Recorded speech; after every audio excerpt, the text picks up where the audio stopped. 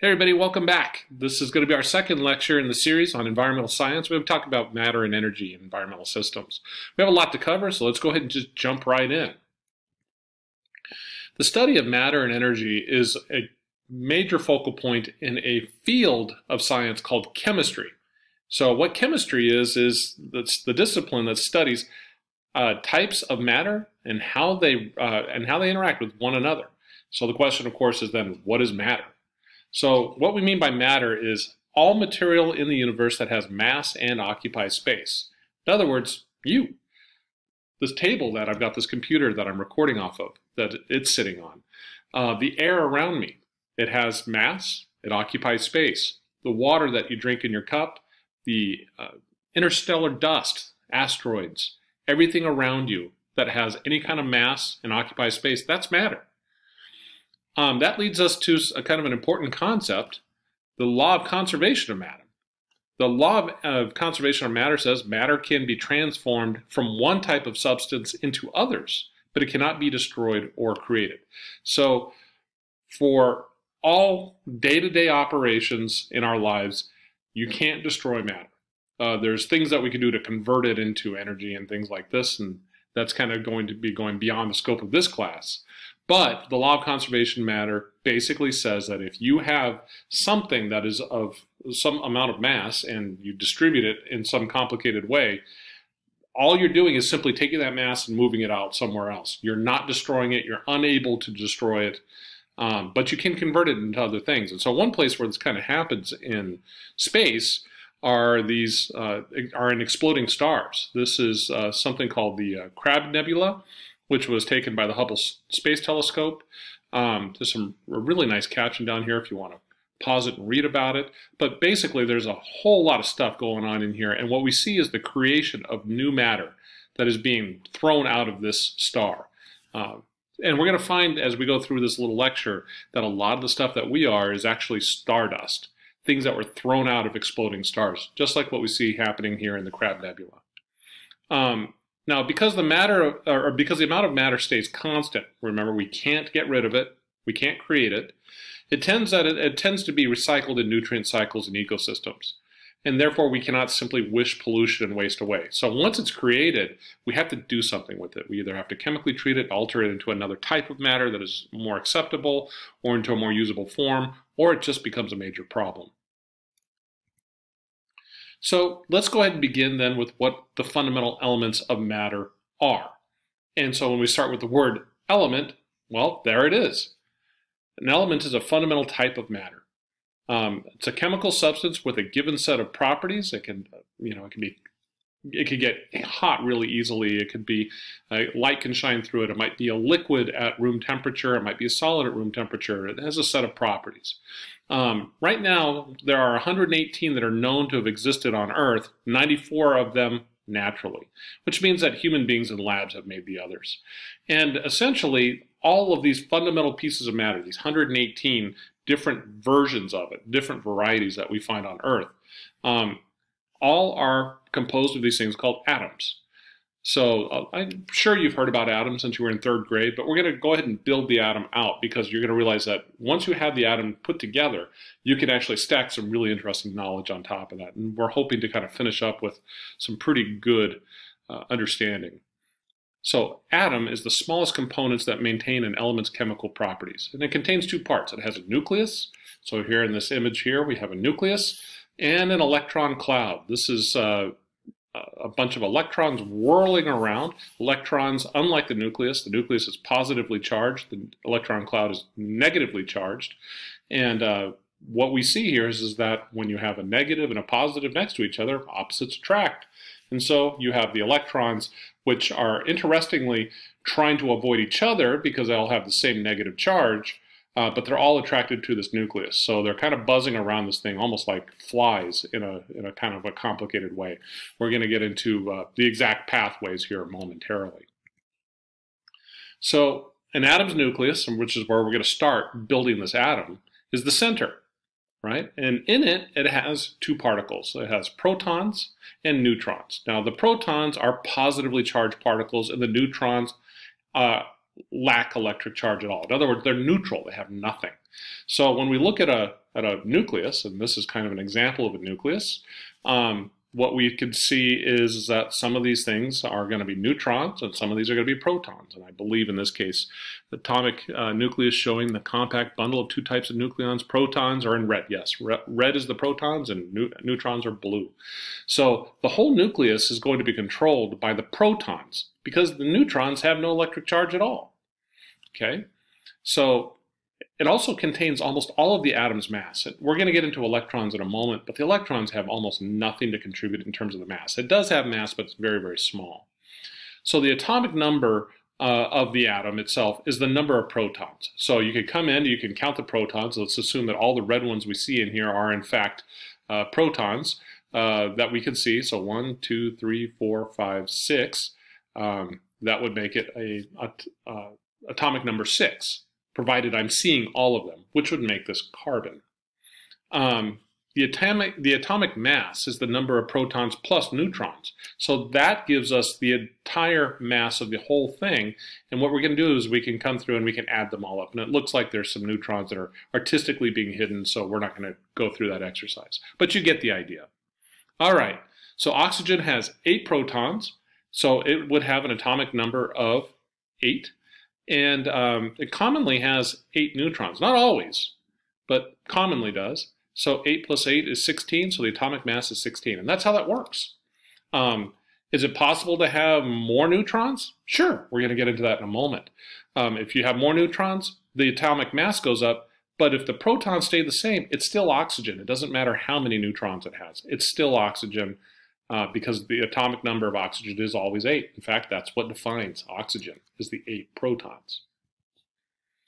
All right, so we kind of hinted at this going on the last slide, but what we're going to see here is that we have different kinds of nuclei that an element may have. So these things called isotopes. The word iso in Greek means same, and tope means type. So it means same type. It's just a fancy word that means same type. So isotopes are atoms of the same element or same type of element, right? Isotope, with different numbers of neutrons. So oxygen, we just mentioned this. Oxygen has 2 common stable isotopes. It has O16, which is 8 protons and 8 neutrons, and O18, which is 8 protons and 10 neutrons. And so here's a nice image showing what O16 and O18 look like when you spin them around. Isotopes of an element can behave differently in nature because of their mass differences. And we're going to get into that a little bit later on. It helps you track how things move through systems. And isotopes also have another thing. They can be stable or unstable. So oxygen, these are the 2 stable oxygens here, but they can also be unstable. So if they're unstable, they tend to be radioactive. And we'll be covering that more in a few slides. All right, so let's get to these things called electrons. Now the electrons are negatively charged particles. They're very, very small. They're surrounding the nucleus. And they basically, we could say they go in orbit, they surround, or they fly around, or however you want to think of it. But what they're really doing is they're zooming around and they're maintaining some type of energy equilibrium with the nucleus. They're maintaining that energy equilibrium with the other electrons and also with the environment in which they are situated. So what they do is they tend to find these things called orbitals. Right, so we're going to get into orbitals here in a moment, but essentially here we have I believe this is oxygen again. So here's an oxygen nucleus. This is an animated GIF, which I really, really like these things. And what we see is there's 2 electrons in close, and surrounding it are another 6 in the next layer out. Now, of course, you can only fit so many electrons in close before they start to have they're too close to each other that they start to reject each other. So you wind up getting these layers. But when we think of these layers, we don't really think of them as rings. So this is actually kind of inaccurate. It's a good concept, but it's inaccurate. What really happens is they buzz around almost in a 3-dimensional, well, it is in a 3-dimensional, like a shell. And these shells can do very interesting things. They could actually be circular. They can form almost like bowling pins, and they can zoom in and out. And so what we see down here are the location of the shells that electrons can follow in element number 118, which is the largest one we have, which means it also has the potential for the largest number of electrons. And each one of these surfaces that we see in here, some of them are nice and spherical, some are not. Some are making figure eights. Here's another figure eight type shell coming in through here. This is one where it's almost forming like a clover leaf. We see a similar situation happening here with the reds back here. Anyways, the main thing is that the electrons basically are found on these surfaces around these atoms. So this is an extremely complicated series of shells, but the reason why I put this up here is because we can see how complex they all are. For a single nucleus to have 118 protons, which is a tremendous number of protons, and then to have 118 electrons, in theory, buzzing around this thing, they have to have some stable arrangement where they can be. And it turns out that it exists, and that's what these electron shells do. And so we call these orbitals because they're not really going in circles. They're orbiting the nucleus while at the same time avoiding each other. It's a really complicated symphony of motion that tends to happen around the nucleus. So that's what electrons are. And so they're basically in these shells around the nucleus, which would be situated somewhere right in the very center. All right. Now, fortunately for us, we don't always deal with very large elements like element 118. When we deal with smaller elements, it's easier to see some of the concepts. And one of these concepts that would be hard to see with a large element like 118, but we can see easily with smaller elements like sodium, sodium is element number 11, is this concept called an ion. So an ion is an atom that gains or loses an electron and becomes electronically charged or electrically charged. So the idea is that you want to balance your charges, right? If you have 10 protons, or in this case 11 protons, I'll just go ahead and stay with sodium. If you have 10 or 11 protons and you want to balance that with 11 electrons, right? So 11 and 11 make 0, right? A positive 11 plus a negative 11 is 0, okay? The problem is that nature doesn't always work out that way. Sometimes in an element like sodium, you can see how we have these orbitals set up. Again, this is not exactly accurate, but you get the idea. Here we've got 2 in the center. This is completely occupied. There's no place else to put an electron and still keep the situation happy. We can put out here another series of electrons. This one turns out is completely full, so we have 1 out here on the outside. It's almost it's almost an orphan all by itself. It's doing its own thing. It turns out that this particular one here, and I like the word orphan in this case, in the sense that it could be adopted by yet another atom. So when that happens, another atom can come in and give it a better home. It'll pluck this electron away, and then all of a sudden we'll have an electron imbalance. And so when that happens, you get something called an anion or a cation. So an anion are atoms that have gained extra electrons. This is an atom that has come in and said, I have extra room, I'll go ahead and take on an extra electron, even though it makes me a charge imbalance, it's fine, I'm happy to take that electron. In the case of sodium, chlorine is a typical place where that electron will go. So that's why you get things like sodium chloride working together so closely. They're sharing, or I would even say they're sharing, they're donating that electron to chlorine. So chlorine is a common anion. Cations are atoms that have lost some electrons and therefore have a net positive charge. So once you lose this, this whole thing goes positive, okay? So that makes it as I said, an ion. It's a charged atom. All right, so we have a pretty good idea now of what ions are, what atoms are, and a lot of the stuff is reviewed that you've known for a long time.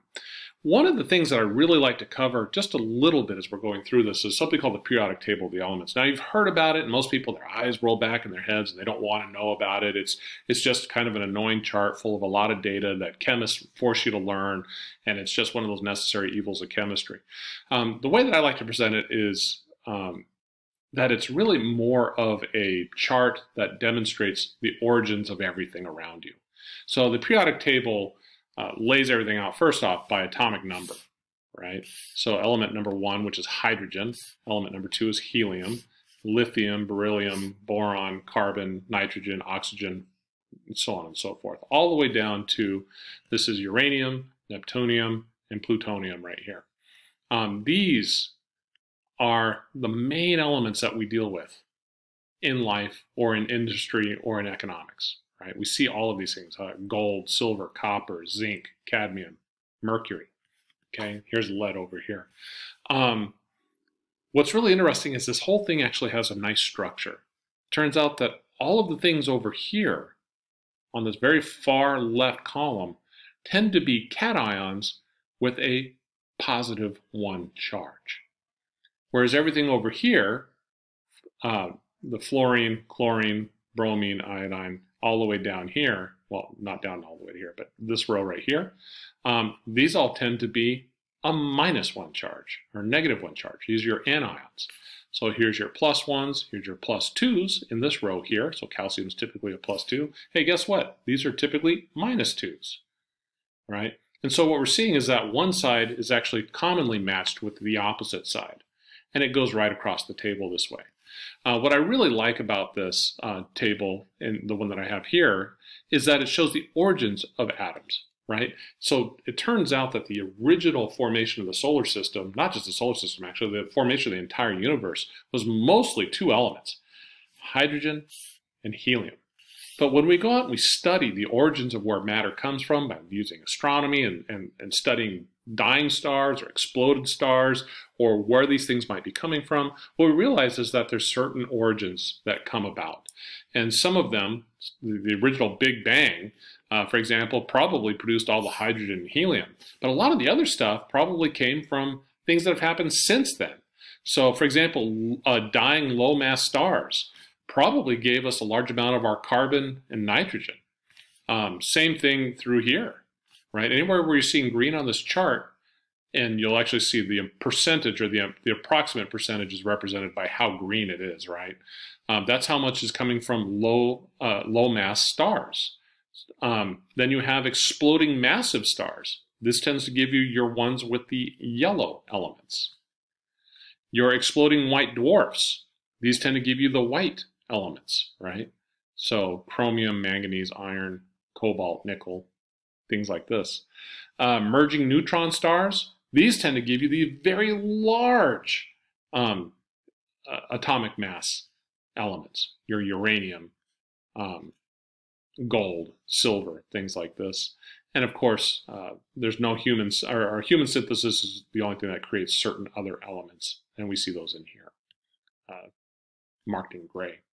And, you know, I think it's a really interesting chart because it really demonstrates that most of us, most of the elements that we're from are usually carbon, nitrogen, oxygen, sodium, magnesium, aluminum, silica. These are all from exploding massive stars or from dying low mass stars for the most part, and some of it with the Big Bang. So when people say that you're made out of stardust, they're not lying. That's pretty much what you are. That's the origins of those particular atoms. Okay, so and the origins of an element depend strongly upon the atomic number of that element. So we can just map the two together. That's what I like about this version of the periodic table. All right, so we talked a little bit earlier about isotopes. I want to come back to that a little bit, this concept of radioisotopes. So radioactive isotopes or radioisotopes decay until they become non-radioactive stable isotopes. So if you have an isotope of an element, and it can be any element, it can be hydrogen, for example. If it's got an unstable isotope, and in fact hydrogen does have an unstable isotope called tritium, it will decay. It will become another form, and it will do so through emitting high energy radiation of some sort. There's 3 different common forms of it. So it'll emit that high energy radiation. This radiation is called ionizing radiation because it generates ions when it strikes other atoms. And in fact, that's what we're seeing happening here. This is a piece of uranium ore, and as we know, uranium is radioactive. So radioactivity is happening around this piece of uranium ore. It's in a cloud chamber, and basically whenever it shoots out a bit of high energy radiation in a direction, it creates a cloud wisp that you can see, and we can document how radioactive this item is visually by looking at a cloud chamber. And by the way, you can make your own cloud chamber. There's ways on YouTube. Go online. You can learn about how to make them in your own house. Anyways, just as a side note.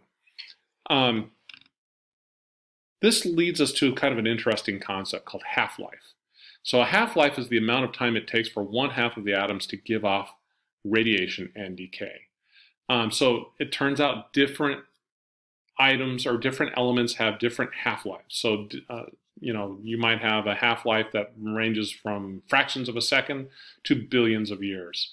For example, uranium-235, which is used in commercial nuclear power, it's also used in nuclear weapons, has a half-life of 700 million years. So over about 700 million years, the amount of uranium-235, if I was to have a block of it, half of it would convert into a stable isotope, right? And if I can remember, it's lead. So uranium-235 will convert into lead over that 700 million year period of time, half of it.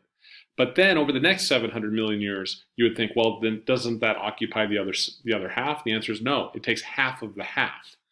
So after 1.4 billion years, or 700 million times 2, right? What happens is I've halved the half again. So now that I have 25% uranium-235, and 3/4 of it is now lead, or 75%. So that's how that works. All right. So atoms do some really interesting things in their interactions. Now, they bond to form molecules and compounds. And again, this is something you've known about since you were probably in 3rd or 4th grade. And we're going to talk about the nuances of this a little bit, because it turns out it's actually pretty important. So atoms bond because of an attraction for each other's electrons. So basically, we have these nuclei, right? These atoms, say oxygen or nitrogen or whatever it is. In this case, we have hydrogen. These are hydrogen atoms in here. And they're basically bonded to each other because they're trying to deal with each other's electrons. They're attracted to the electrons that the other one has. So in some bonds, atoms share electrons equally. So if we follow this image right here, this animated GIF, we can see that these electrons are spending an equal amount of time around each one of these nuclei. So it's equally shared, right?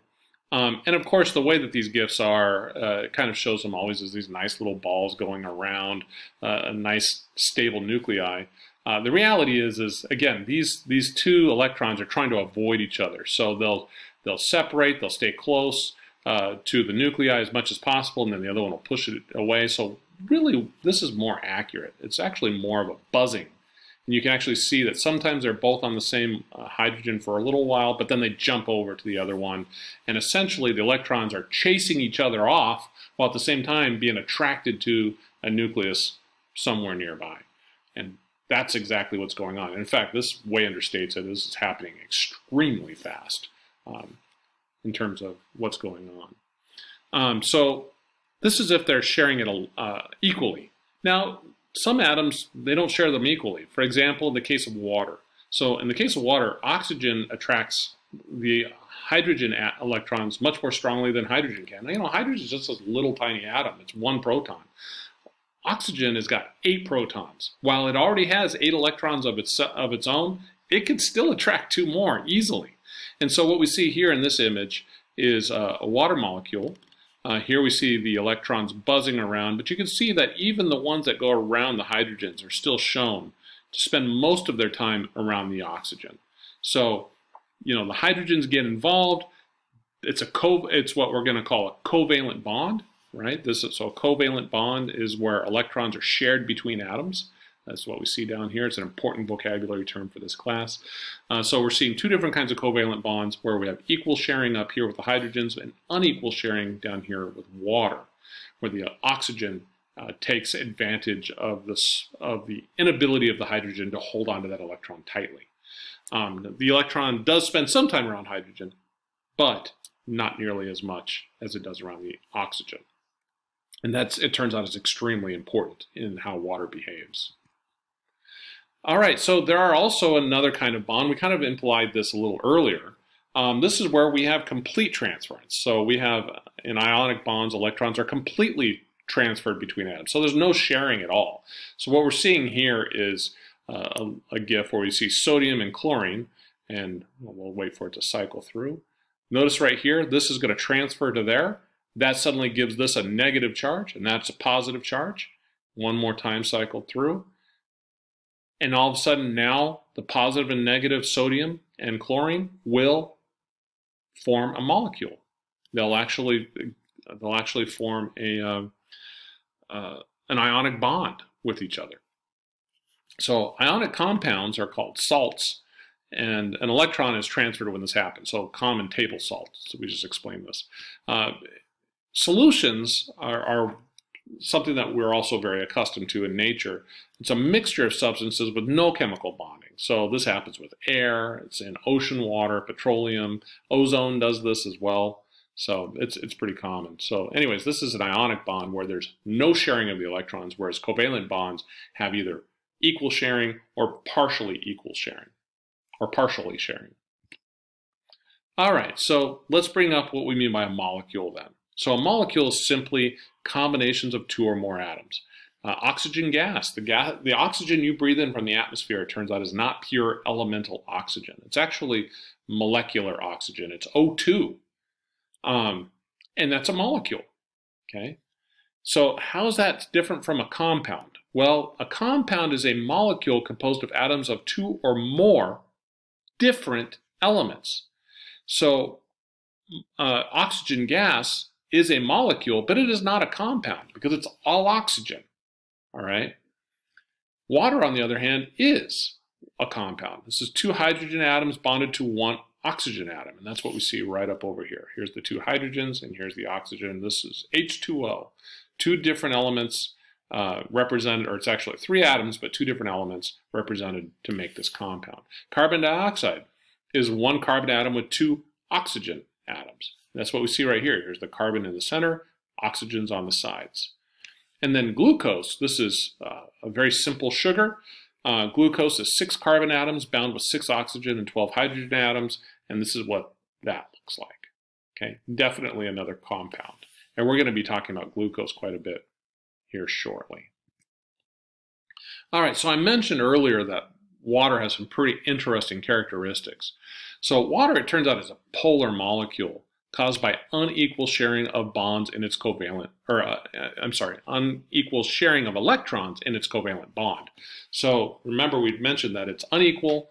Therefore, the area around the hydrogen, it turns out, is slightly positive because it doesn't get all the electron visitation that it wants, right? So it's slightly positive, whereas the oxygen is slightly negative. So that means that it's kind of strange, kind of ironic, is while it has its own hydrogen, each oxygen has also got a slight electric charge, or a slight bonding charge towards other molecules of water. And so this oxygen here will then bind to hydrogens through something called a hydrogen bond. You can see it right here, because this blue part is negative and the green parts are positive. And that's important because that brings about something called water tension, right? So water's strong cohesion allows transport of nutrients and waste, and without it, most of the systems that we take advantage of in life wouldn't work very effectively, if at all. Also, this is important, water absorbs heat with only small changes in its temperature. It stabilizes water, organisms, and climate. Think about this, right? When you take a pot of water and you put it on the stove, and you're going to go, I don't know, make some spaghetti or whatever. But when you put that pot of water on the stove and you turn it on, you could turn that water on over the heat and walk away from it, and it probably take, in some cases, 15, 20 minutes for it to start to boil if it's a large pot of water. That means you're pumping a lot of energy in. The oceans are this way, right? There's a tremendous amount of energy that is piped into the oceans every single day from the sun, and then it's radiated back out every evening. So that's what we're talking about, stabilizing of climate. Water has this ability to do it because it can store that energy in its bonds. We're going to get into energy in a little bit, but that's how that happens. All right, another thing that happens is that water has a really cool feature to it, which is that it is less dense and as ice than it is as liquid water. This is really unusual. Most things, think about a block of iron. If you take a block of iron, you throw it into molten iron, you expect the iron to sink, and it does. Same thing with gold. Same thing is true with silver. But water's different. the solid form of itself actually floats in the liquid form of itself. This is really interesting. And so what that means is that in the wintertime, lakes will freeze over on the surface, but there'll be liquid water down below, and that tends to insulate the water below. So the ice tends to float and cause an insulation, and that creates a large protection, or a major protection for that ecosystem in a lake. So water dissolves other molecules that are vital for life, of course, as well. And so all of that through the hydrogen bonds is possible. Now we got to bring up hydrogen and hydrogen ions, because hydrogen ions really are just protons. That's really what they are. So hydrogen ions, hydrogen is element number 1. It's 1 proton with 1 electron. And so if it's an ion, it means it doesn't even have the electron. We're just talking about a proton. So that leads us to the idea that we might have some rogue protons, just like we have rogue electrons moving around the environment. And sure enough, we do. And it turns out keeping track of those is really a big deal. Okay, so the way we keep track of it is through something called the pH scale. So the pH scale quantifies the acidity of solutions. So that measurement of how many protons are in a system, or how many loose protons are in a system, is what we call the pH scale. Something you've probably heard about your whole life but didn't really know what that was a measurement of. And it ranges from 0 to 14. It's a logarithmic scale. We're going to get into this momentarily, but don't worry about where the 0 or the 14 comes from. Just know that the common numbers that we use are from 0 to 14. Acidic solutions have a pH of 7. And so when we look at the scale here, this goes from, we'll go from 0. It can even go negative, by the way. And then it can even go beyond 14. But again, these are the common ranges that we're dealing with here. And 7 is freshly distilled water, or what we call neutral water. And so anything that is acidic has a pH of less than 7. So 7 all the way to 0, and even into the negative numbers. That's all acidic. And as you move away from 7 up into this direction, it gets really acidic. So it turns out milk is slightly acidic. Egg yolks have a pH of about 6.5. Pure rainwater that falls out of the sky, usually about 5.5. Beer is about 4.5. Orange juice, 3.5. Vinegar at 3. Carbonated beverages, 2.5. Lemon juice is 2. Okay. Battery acid is about 0. It's actually slightly negative. So we're dealing with some really dangerous stuff when we get up here. Gastric fluid, this is stuff in your hydrochloric acid in your stomach. It breaks down tissues, and it breaks down things that you eat, but it's extremely reactive stuff. Now you can go the other way. Seawater, typical seawater is a little over 8. Baking soda solution is a little over 8, about 8.2. Milk of magnesia, this is stuff you put in your stomach to settle your stomach. This is a pH of about 10.5. Household ammonia, this is a cleaning agent. This gets pretty dangerous. This is about 11.5. Household bleach, almost 13. Lye, this stuff can get really dangerous. These are really dangerous solutions. Just like what we're seeing over here, this is really dangerous. This can get really dangerous and very poisonous. One of the features that's kind of interesting with the pH scale is that as you go into the basic solutions from pH greater than 7, from 7 to 14 and greater, the substances, especially if it's water-based, those substances tend to get very slick and slippery. This is why seawater, if you've ever been to the beach, feels slippery compared to the water you get out of the tap, for the most part. If you happen to live in Southern California, where the water tends to not go over carbonate rocks tend to move the pH up into the slightly basic area right around here with seawater. If you live in Southern California or anywhere along the West Coast, for the most part, your water is going to be a pH of about 5.5. So if you're somebody that lives in Southern California but moves to somewhere where there's a lot of carbonate rocks, where the water tends to be more alkaline, more basic, one of the ways that you can treat that water is to take a little lemon or a little juice or something like this and pour it in. You'll see at a lot of restaurants, they'll put a little lemon in there to freshen that water up. And what that does is it lowers the pH and it makes it feel refreshing again. So anyways, the pH scale, which the H stands for hydrogen, is logarithmic. So a substance with a pH of 6 contains 10 times as many hydrogen ions as a substance with a pH of 7.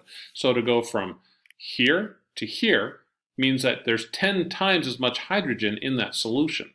So when you go from pH of, let's see here, and 100 times as much as a pH of 8. So if we were to go from 8 to 6, that's 10 times 10. So that's 100 times more concentrated. Okay, so that's really what we mean by these things. A small change in this number actually reflects a very large difference in the chemistry. All right, so a new idea. We've talked about what compounds are. We've talked about molecules. Let's build on that concept now. Let's talk about organic compounds. And organic compounds are carbon and hydrogen atoms joined by bonds. That's all they are. That's all they are. Now it can include other things. It can have nitrogen, it can have oxygen, sulfur, phosphorus. A classic example of this would be vitamin B12.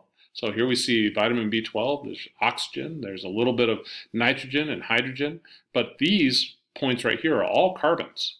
In fact, there's so many carbons they don't even mark them. It's just assumed that they're there. So there's a lot of carbon in here, there's a lot of hydrogen in here, there's a lot of nitrogen. Let's see here, anything interesting? Cobalt, maybe, is what that is. So it's pretty interesting how big these things can get and how complicated they can get. An inorganic compound, it just simply lacks the carbon-to-carbon bond. So each one of these, like I said, each one of these little bends is a carbon right here, and not there, but here, here, here, here, here, here. Those are all carbon. And if you don't have a carbon-to-carbon bond, it's not an organic compound. It just lacks it. Okay. So that leads us to kind of some building of organic and inorganic compounds, differentiating them. So let's talk about hydrocarbons. Hydrocarbons are definitely organic compounds. These are hydrocarbons contain only carbon and hydrogen, hence hydro is in hydrogen, carbon. And the simplest hydrocarbon is methane, something that we find common in natural gas. And so here we find carbon. Carbon typically has a +4 charge, so it can attract 4 hydrogens around it. And then they can link together, right? So if we go from methane, we can add another carbon, we surround them with hydrogens, and now we've got ethane, which is C2H6. We can put in a third one, that's propane, that's C3H8. We can put in a fourth one, that's butane, C4H10. And so on and so forth. Some of these are going to be things that you've seen before. You're going to recognize them, I should say, recognizable. Octane, for example, which is C8. Oct, meaning 8, so this is octane. The hydrocarbon chain is 8 carbons long. And so we're just looking at carbon chains is what we are. So hydrocarbon can be a gas, liquid, or solid. It turns out the larger the number of carbons, the bigger the changes are going to happen. So this is what we call C1, C2, C3, C4. These are all common in natural gas, right? And they're used as gases, right? Then we start getting into pentane, hexane, gasoline. This is used in gasoline. These are liquids, right? Gasoline, gasoline, gasoline, nonane, decane, dodecane. And suddenly we're going from gasoline to kerosene and diesel. So we recognize that there's a liquid here, but this is gasoline, and it's lighter carbon chain. It's smaller. And once we get up into the higher carbon chains, we start getting diesel and kerosene and jet fuel. Jet fuel is C14. Again, heating, oil, kerosene, compression ignition, and so on and so forth. Right. So this is what organic compounds are, and you've got a lot of experience in dealing with them, especially as fuels. So fossil fuels consist of hydrocarbons, and that's usually what we are doing when our refining process is. We're removing these things from the ground, refining them, and distributing them for the purposes that we're seeing in this list. Now, we need to bring up this concept called a polymer. So sometimes, and we're seeing it right in here, right? We're seeing what appear to be these repeats that happen in here, just to kind of as a concept to build these chains. Well, sometimes the chains aren't just carbon on carbon. Sometimes you can take an entire molecule and then you could link molecule onto molecule. So a polymer is a long chain of repeated molecules. So carbohydrates, such as, which include polysaccharides, of course, are one type of polymer. Well, in fact, carbohydrates are polysaccharides. So RNA and DNA are also types of polymers, and these are the building blocks of life. So we could take a monosaccharide, which is glucose, and we can link them. Boom, boom. So there's two glucoses. This creates a disaccharide that you've also heard of in your life called sucrose. But this is basically a polymer of two glucoses put together, right? So this is the chain. We can continue this chain, and when we start doing this, we get a polysaccharide, and this is a form of starch.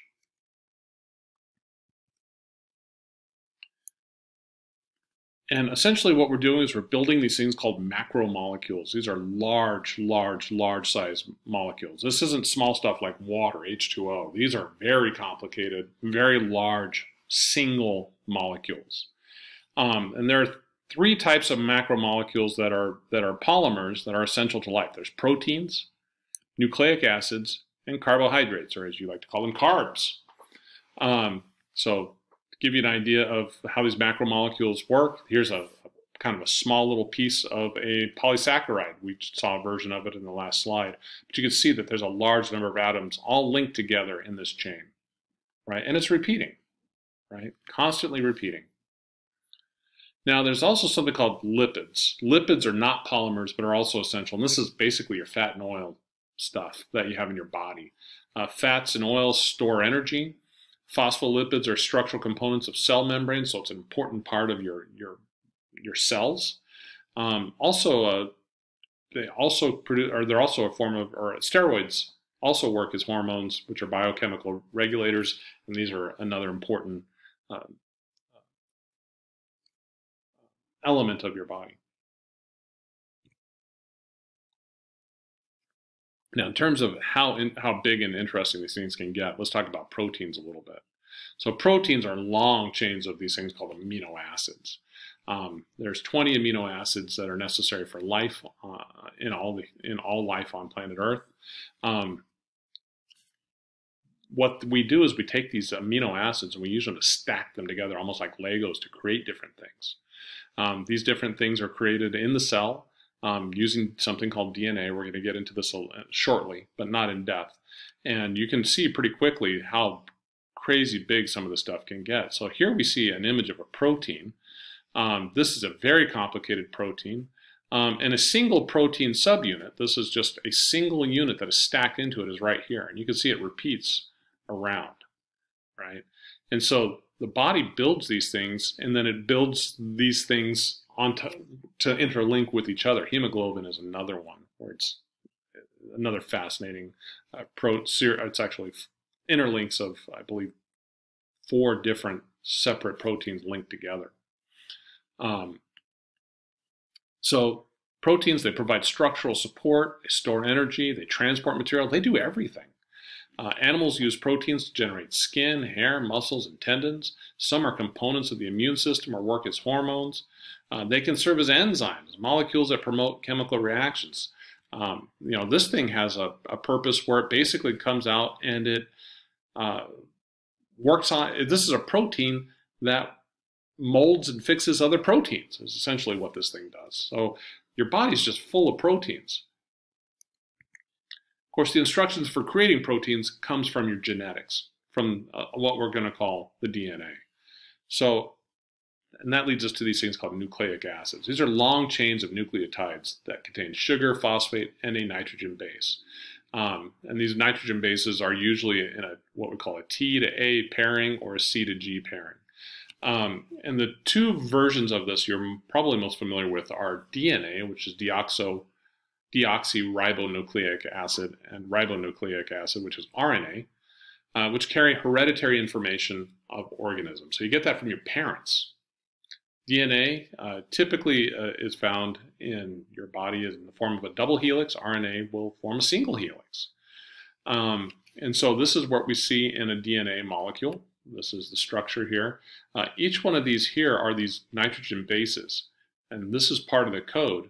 And how these link up, here's your T matched to an A, here's your C matched to a G, And what happens is the order or the sequence in which they reside on the DNA is the genetic code. That genetic code is what's coding for proteins. Those are called genes. So the genes are regions of DNA that code for proteins that perform certain functions. So this is, I mean, it all really comes down to these things right here on your DNA. Your body has the ability to read this DNA through a complicated process that I'm not going to have time to get into in this class. But if you take a beginning biology class, you almost certainly are required to learn this process. And it's really interesting. But when we look at it, it's the same stuff that we've been talking about. Hydrogen, oxygen, nitrogen, carbon, phosphorus. You know, it's a giant macromolecule, right? That's what this thing is. It's basically it's a new version or new stacking form of this complicated series of molecules that we started with at the beginning of the lecture. All right. In terms of what we mean by macromolecules being critical building blocks of life, we've got to jump into these carbs or carbohydrates, right? We call them carbs. Atoms of carbon, hydrogen, and oxygen. Sugars are the simple carbohydrates. These usually have 3 to 7 carbons in a chain. And glucose provides energy for cells. So it's the fundamental unit. We usually think of sugars as usually this white stuff or whatever, but these are 4 different kinds of sugars that we can find at any store. And yes, it's the kind of sugar we're talking about, right? So here we see white refined sugar. This is the white unrefined. This is unprocessed cane sugar, and here's brown sugar. That again, you can buy all of these at the store. Complex carbohydrates build structures and store energy. Starch stores energy in plants. Animals eat plants to get starch, right? That's the process, right? So they start to create these carbohydrates. They build them and they store this energy inside of their bodies. The starch stores energy in plants. Animals then eat the plants to get the starch, okay? And that's how we wind up with our energy, right? There's different examples here for other places where this is an important carbohydrate, right? In terms of insects, crustaceans, cellulose, and the cell walls of plants. All right, so that's a lot to cover. And, you know, I kind of understand if you're feeling like, oh, I got to take a break. So you've got to pause it and come back to it. That's fine. I understand. I won't be offended. But the main thing is we're actually pretty close to being done with this lecture. We do have to introduce energy quickly, okay? So energy is one of those ideas that, because we deal with both matter and energy all the time, but energy is not the thing that we deal with physically. It's the thing that we interact with, but not usually in a physical sense. So energy is the capacity to change the position. You know, for example, if you take a brick and hold it over your head, you change that position. Physical composition or temperature of matter. So if you take that brick and you let it go, right, it's going to fall, it's going to change its position. So that's energy. That's what we're talking about. Involved in physical, chemical, biological process. It's in everything. It's in everything. It's all around you. You can't, if you've got matter, you've got energy. They're always together. So potential energy is the energy of position. Again, that whole idea of taking a brick and lifting it over your head. But it turns out nuclear energy and mechanical energy are both versions of potential energy. If it's mechanical energy, think about the way that an engine runs, right? That's actually a form of chemical energy.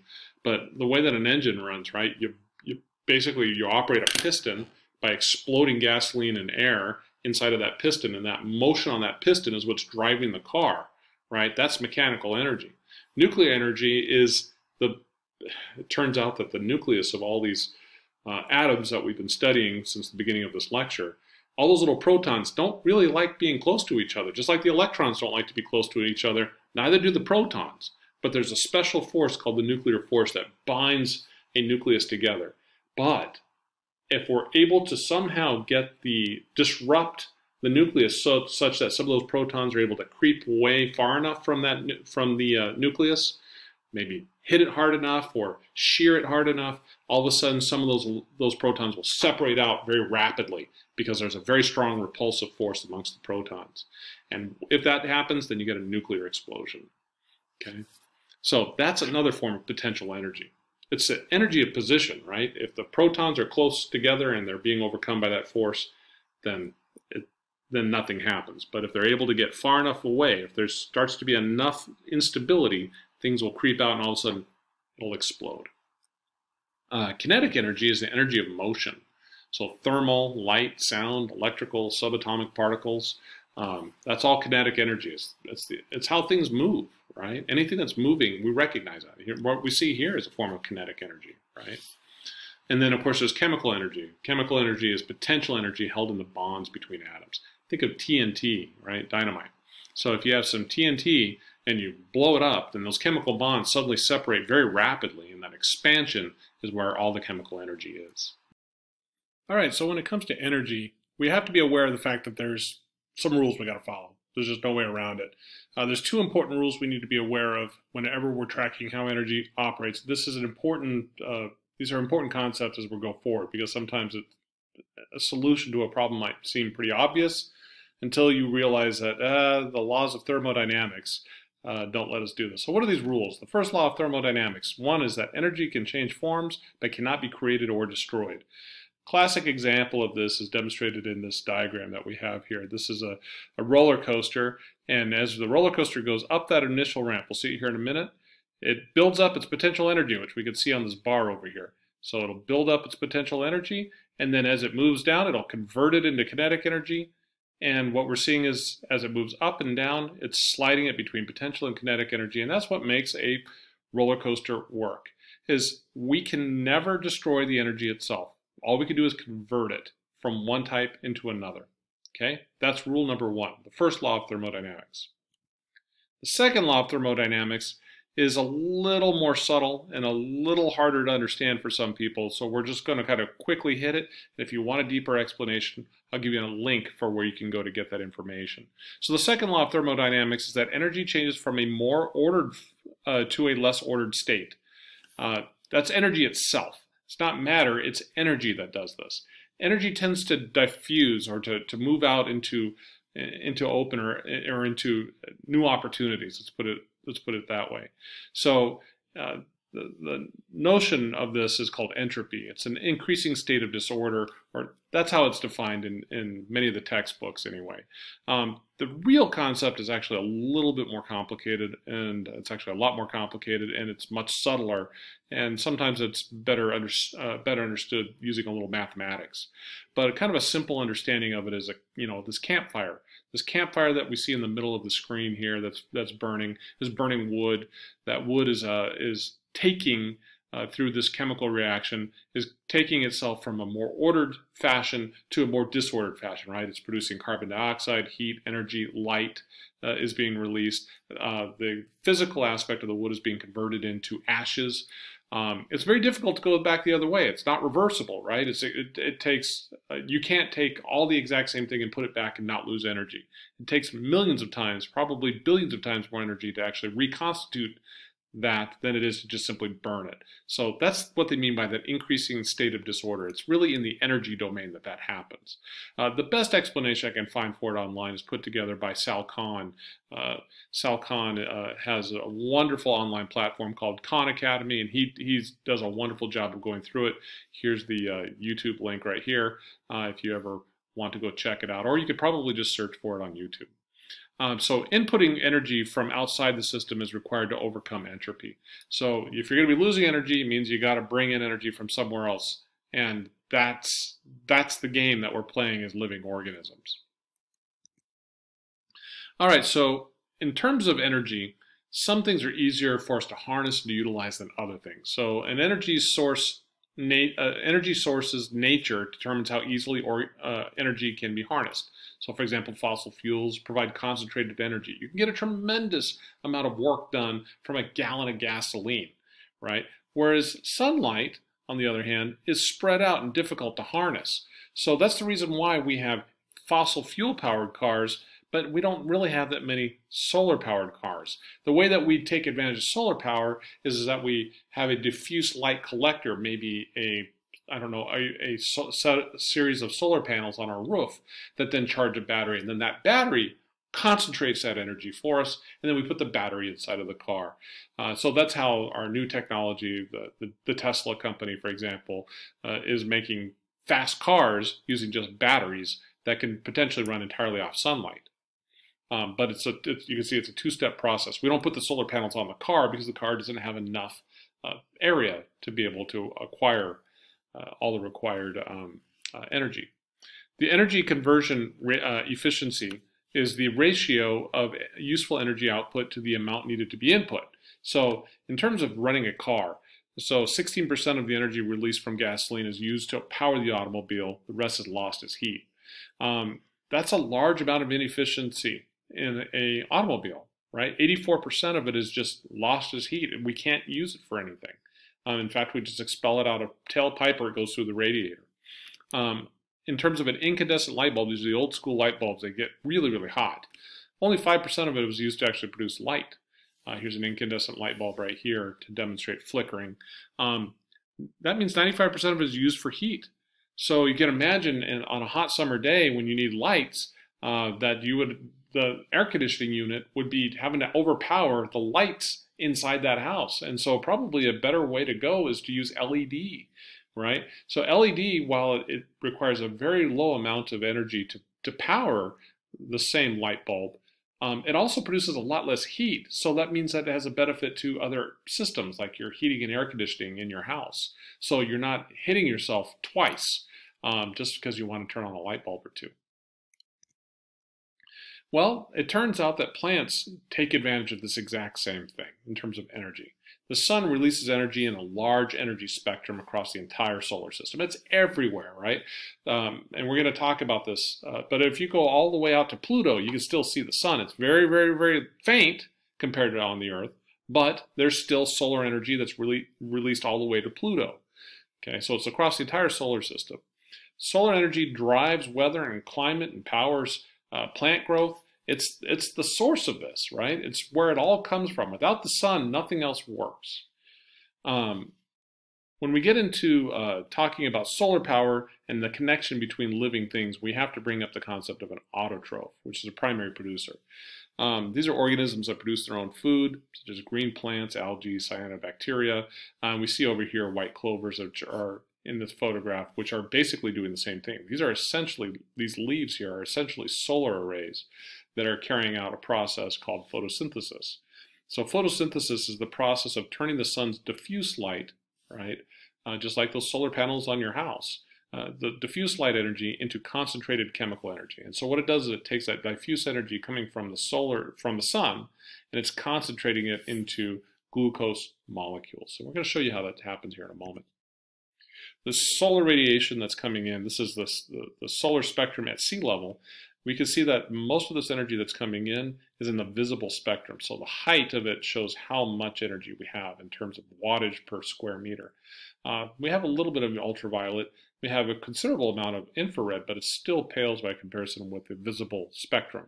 So the visible spectrum is the stuff that we see outside. These are what we interpret if you're not colorblind or you have some type of handicap. This is what you would interpret as red, orange, yellow, green, blue, indigo, or violet. Infrared, most human beings cannot see. Does turn out there are some organisms that can see both in the UV or the infrared.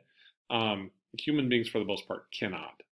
But this is how we interpret these colors. And down here are the wavelengths. So this is the wavelength of the energy, the electromagnetic radiation that's coming to the Earth. And so we can see that the visible spectrum kind of resides between 380 and 780 right here. So when we look at plants, it turns out plants have two chemicals, pigments in them called chlorophyll. Chlorophyll A and chlorophyll B, there's two different kinds. Chlorophyll A, it turns out, absorbs. So this is the absorbance right here. It likes to absorb right around 425 to 430 nanometers. Chlorophyll B likes to absorb right up to about 480 nanometers, which means we have good coverage between 400 and 500 nanometers absorbance. In other words, purples and blues tend to get absorbed by chlorophyll A and B. And then there's a big drop. There's very little absorbance that happens between 5 and about 600 nanometers. And right around 600 nanometers, there's a spike in what chlorophyll B picks up, and chlorophyll A then has another spike right around 700 and it's called 680. What we see here is this spike here and this spike. they work together to wipe out basically the entire red portion of the spectrum. So chlorophyll is quite good at absorbing all the reds and all the blues, but it turns out it's really good at leaving behind the greens, which is the reason why plants are green, because it essentially reflects the color spectrum that is not absorbed by the chlorophyll. So we're going to get into chlorophyll a little bit here in a moment. So chloroplasts, which are the organelles where photosynthesis occurs, so photosynthesis, remember, is that process. It contains the chlorophyll. So chlorophyll is a light-absorbing pigment that exists within these plants. So there's a light reaction that happens, there's solar energy that happens, and basically what happens is the solar energy interacts with water inside the plant. The light energy splits the water using solar energy, and it introduces it into something called the Calvin cycle. So we're not going to get into the details of this so much here in this lecture, but just know that water goes in, light energy comes in, and essentially it's going to combine it with something in the Calvin cycle called carbon dioxide. So here we've got 6 molecules of carbon dioxide, 6 molecules of water, plus the sun's energy. It's going to produce 1 molecule of sugar, plus output, so here's our sugar coming out of the Calvin cycle, and it's going to output 6 molecules of oxygen. So water, carbon dioxide, and sunlight come in, oxygen, sugar comes out. All right, so cellular respiration occurs in all living things. So organisms use chemical energy stored from photosynthesis. That's the ultimate starting point. And in fact, if you don't realize how chemical energy can work even in plants, here we actually see a touch-sensitive plant that is responding to quick touch. And so here we see potential energy in the form of those glucose bonds being released to form kinetic energy as these leaves fold up. And I forget the name of the species of this plant, but I know that it's frequently called the shy. I think it's called the shy plant, or if I can remember. Anyways, but the rest of us, we don't produce our own energy. We don't have our own leafy solar panels to be able to produce energy. So we're heterotrophs. Heterotrophs are organisms that gain energy by feeding on other things. Animals do this, fungi, microbes, we're all heterotrophs. The chemical equation for respiration, this is the breakdown of sugar using oxygen, is the exact opposite. So we've got 1 molecule of sugar, 6 molecules of oxygen. We take those things, we combine that oxygen with that sugar, and it breaks down to carbon dioxide plus water plus energy. This is exactly the input from the plant, and this is the input from us, right? So we're basically reversing that process in photosynthesis to get our own energy out of it. So essentially that energy we get from our food is ultimately, that's the same energy that came in from the sun. Now, last but not least is not all organisms live where the sun can reach. So they have to rely on alternative energy sources. One such energy source that is plentiful on planet Earth is geothermal energy. And it can power biological communities without any solar contact. It's just a little more sophisticated what happens. We have these things called hydrothermal vents that exist at the bottom of the ocean. We're going to talk a little bit about hydrothermal vents and where they exist in the next lecture. But there's no sunlight down here. When we look at this image over here to the right with the water billowing out of the rock, out of this hydrothermal vent, none of that light is actually from the sun. It's all provided by human beings with their lights down there. These organisms live in complete darkness. So there's no sun to cause photosynthesis, right? So instead they do something called chemosynthesis. This is where they use hydrogen sulfide to produce sugar. So they take 6 molecules of carbon dioxide, 6 molecules of water, 3 molecules of hydrogen sulfide, and the net result is sugar plus 3 molecules of a chemical called sulfuric acid. So it can be done. It's a lot more challenging in some of these environments. You need specialized organisms to make this happen. All right, so that leads us into our next lecture, which is going to be covering planet Earth, which is the canvas on which environmental science happens. So we're going to go ahead and call it quits on this lecture, and I'll see you in the next one. Take care.